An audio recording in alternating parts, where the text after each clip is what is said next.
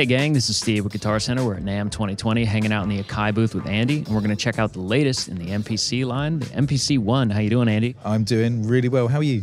I'm good. This looks really exciting for the sort of budding producer getting into the MPC game. Yeah, you know, this is a really exciting time for us because like the whole beat making industry is so vibrant right now. You know, hip hop is just such a big culture, and to bring the MPC platform and the standalone technology down to a price point that allows, you know, people to come onto it now is fantastic for us. It really is. You know, these features that are on the MPC are so iconic, but then now, you know, we've used all of our technology to give you like plug-in effects, instruments, sounds, all of the beat making features, layering drums, all the stuff that the kids need to make really fat beats. Yeah.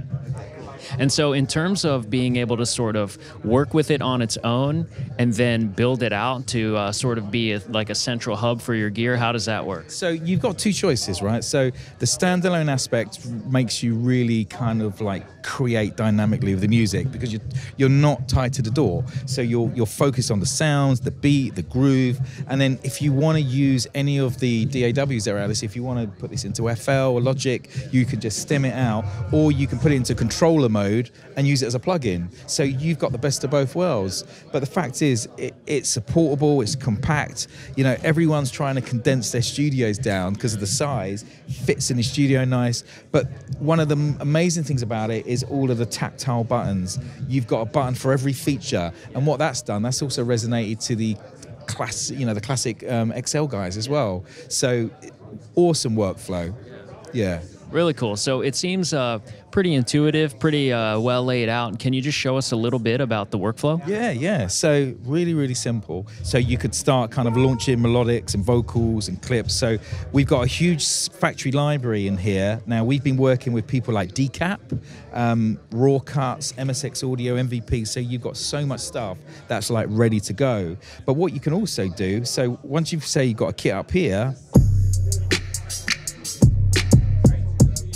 they're all ready to go, but you can also go into like notes mode and start using instruments and start using chord progressions. So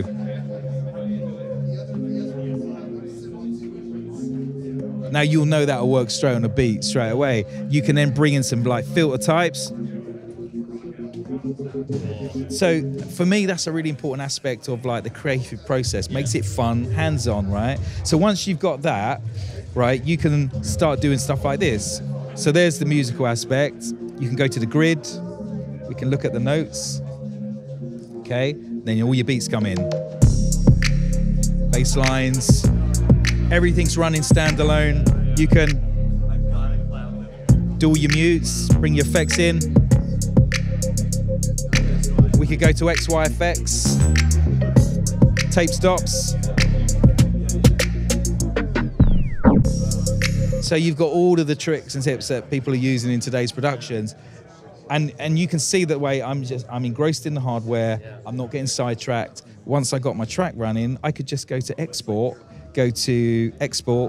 and that's it. I can have all the separate parts and then continue in my DAW.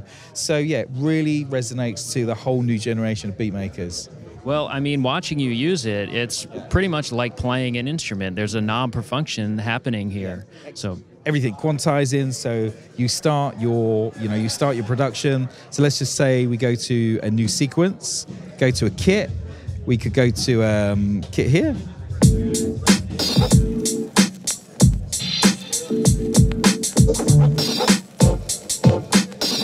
So you're feeling it.